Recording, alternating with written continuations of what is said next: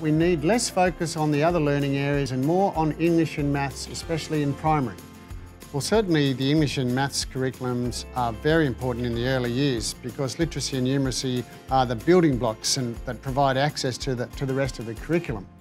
Maths is one of those areas in the curriculum that we've identified as needing a bit more work in terms of reorganisation and realignment than some of the other areas.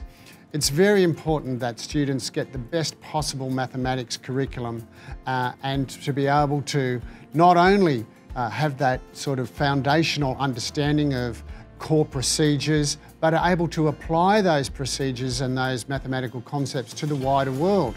We think that every Australian child deserves to have a world-class mathematics curriculum, not just in maths, but in other areas, and this has been a strong focus for our work.